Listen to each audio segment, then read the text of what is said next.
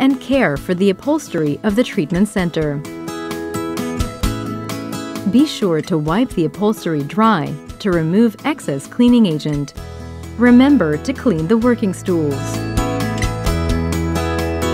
Replace the cotton roll on the turbine hose. Slide the container on the turbine hose down and remove the cotton roll.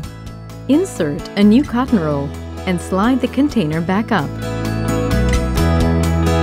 Regularly cleaning the foot control will help improve its functionality and operating life.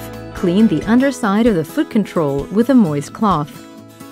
Grease the O-rings on the suction handpieces. Pull the suction handpiece off the suction hoses and take apart at the joints.